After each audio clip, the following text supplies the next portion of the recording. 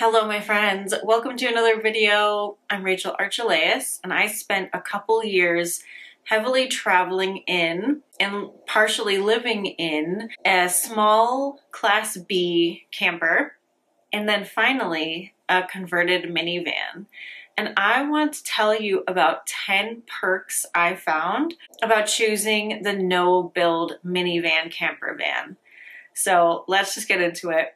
The first one is super random. This might never apply to you, but the number one reason why I'm so happy I had a no-build minivan camper van is because I just fit a cattle panel inside of it. Now, if you're unfamiliar, cattle panels are 16 feet long. They are about 4.5 feet tall, and they're used like on farms as a fence, but a lot of people put them in their backyards as trellises that you can walk under because they're so big. I have always wanted this kind of trellis, and I am a very hardcore, like urban gardener, urban farmer. I've always been like that, but this is just like a status symbol I never thought I would achieve. And finally, it is here. I didn't have to strap it to the top. I sandwiched it and then put it right in there. And it did take 2 people. I might have been able to do it by myself, but I'm really glad I had someone else there to help me smush it through. And let me tell you, it was worth it. I don't even have it installed in my garden yet, but I've reached a new level. I'm very excited about it. So that is the perk number 1. You can fit a cattle panel into the back of a minivan if you've taken the seats out to build your no-build version. And that is what I do. My vehicle sometimes has my bed set up, sometimes has the whole thing, and then sometimes I can take it all out in less than 5 minutes because it's so easy to disassemble. Number 2, it's easy and perfect if you have a delivery service side gig. So I don't know why I started doing this, but a couple of years ago, for a few months, I decided to be a shipped person. You know, somebody who goes and buys your groceries for you and then brings them to your house. And some people had really large orders with really large things. And I know they've since added stores like Costco and other big box stores that like sell in bulk. And so you have to have a big space in order to work for these companies.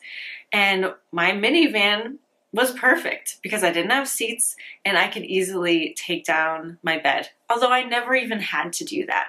So just the fact that it was more like a cargo van in there, but with the gas mileage of a minivan, it was perfect for delivery services. So if you have a side gig, which by the way is great for van life because you can do it anywhere, you just sign up in the app, and then if you're changing locations, you can change that in the app. So really great in terms of getting some extra money and being flexible, and also using the equipment that you already have. Number 3, you can adapt it to fit more people. So if I were to go camping with my boyfriend, I would take everything out that's in there, my cot, my single, little slice of heaven, and just put in a full mattress. Like I would get one of those blow up ones and put it there, and it would take up almost the whole space. But I could do that because I've not bolted anything into the ground or into the walls. And so it would be such an easy fix if I wanted to bring him along. And then I can keep my design and just modify it for when I have somebody else coming. Because there's no way that 2 of us could fit on that little cot, and nor would we want to in a camping situation. So super easy to add more people along. Number 4, you can fit massive sports gear in there. So on a daily basis in the winter, I have my ski gear in there, which doesn't take up a lot of room, but I have fit a 10-foot kayak in this minivan. I transported it from backcountry where I bought it to my house, but I also drove it all the way across my state down to Lake Powell. So it's true that I can't sleep in my minivan camper van when my boat is in there, but I can fit a boat inside of my camper van, and that is really cool. So I am a short woman. It would be very difficult for me to get this on top of my vehicle, and I really didn't want to buy a trailer and haul an extra 10 feet behind me. You know, it just really limits where you can go and how comfortable I would be driving on the highway, especially through the mountains where I like to go. So the fact that I can fit this boat inside of my camper van is incredible. And all I have to do is just put the cot down on the ground. I don't even have to take anything out. So if you are looking for a solution, you want a bigger boat, or you want to just take a vacation and fit some really big stuff in there, then go for it. You know, once you're set up camping, you can always put that on the outside of your vehicle. So you can even chain it up if you're worried about that, have a way to secure it at your campsite, but you can transport it and then stay in your vehicle like you intended. So super amazing to not have anything built out in there limiting the amount of space you have. Number 5, right in the middle, if you keep your seats, you can put them back in and sell the vehicle, right? You can sell it and maintain that initial Kelley Blue Book value that a lot of these really wonderful minivans can have. You know, I bought a Honda Odyssey and those things maintain their value. I could probably sell it right now in this market for more than I paid for it several years ago. So if you keep your seats, I did not. I decided to sell my seats because I knew this would just be a forever vehicle for me, which it is.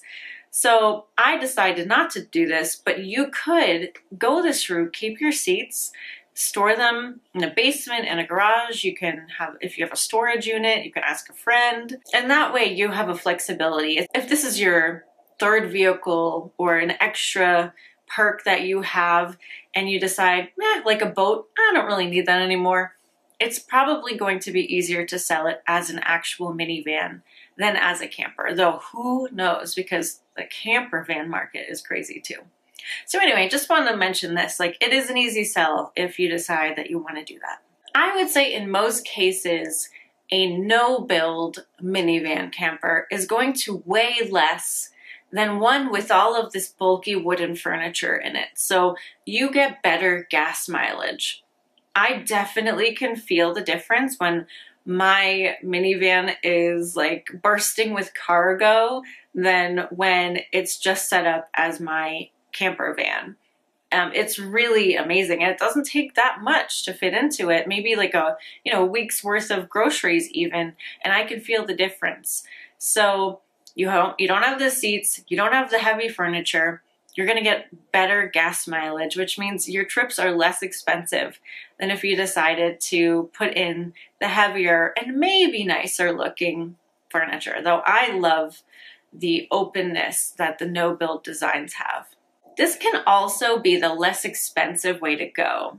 I know for me, I went a little bit more in because I added solar and I had that big solar generator, which I actually was able to sell, which was wonderful because I don't need it. But you can do this for cheap. You can buy used equipment. There's plenty of ways to buy a used cot. You could probably even go to Goodwill, Salvation Army, anything like that. You can buy most of this stuff on Amazon. I'll leave my list below. It not only saves you in labor cost, which could even just be your time, but I feel like there's not that much that goes into it if you don't make it yourself. Like you don't have to buy the lumber, the hardware. You don't have to pay someone to make things for you if that's where you're going. Some people buy IKEA furniture to put in there, but even that's probably more expensive than just outfitting your stuff with like Container Store and a Coleman cot, And again, I really like the flexibility of it. So there's so many perks, but being less expensive is usually a really big one because you're already buying a vehicle that's probably holding its value really well, like we talked about. And so the cheaper you can get into this and have it be functional, the better. And 9, it's easier to accomplish because you don't have to build anything, right? So if you don't have that builder gene, like I definitely don't, I had to even add some supports to my floating shelves because they were wobbly. But if you don't have that builder gene, it can be so intimidating to think you have to build your own bed platform or sink or whatever it is that you see on Instagram that people have in their camper vans. But it's just not true. You can absolutely have a totally functional, comfortable design that looks good without building anything. And it is easier, much faster to get into. I mean, even if you are going to ask someone to do it for you, so you're not really worried about that, it's still going to take longer. So I would say no build is the way to go to even get used to the idea of staying in your minivan. Maybe you're not sure this is really the route for you. I would go no build first, see how you like it, see what you're missing. For me, I realized I really miss having a sink. And so I decided after about a year to get some water storage like that was substantial so that I could do all the things that I really wanted to do inside of my van. So you get to know your own little system, you get to know what you want, and you can always add that in the future. But I think starting light is always the way to go. And 10 kind of summarizes everything. This is a great way to get started without committing a lot of time, money, and a whole vehicle, right? If you're not bolting anything into your vehicle, you're not really committing to this van life thing. And you're not saying this vehicle is only for one purpose. I just said one of the greatest perks that I find is that I get to take everything out and use it as like a farm vehicle. You know, I can put whatever I want in there. We've put huge plants for the garden, a cattle panel, a boat. I get to use it for whatever I want. And that is huge. So I'm not committing to any one thing and really like deciding that all of that time that I invested in it is only for one purpose. I think it's really smart to keep things flexible, be able to sell it in the future, or just change your mind about how you want to use it, or pass it on to one of your children. It's a nice feeling to know that you have options. So those are my 10 perks for having a no-build minivan camper van. I hope you enjoyed them. If you have any of your own that you want to share, please do so below. I look forward to reading them. And come back, subscribe, so that you can see my cattle panel installed when I finally have it in the garden. So thanks for watching. Super love. Bye for now.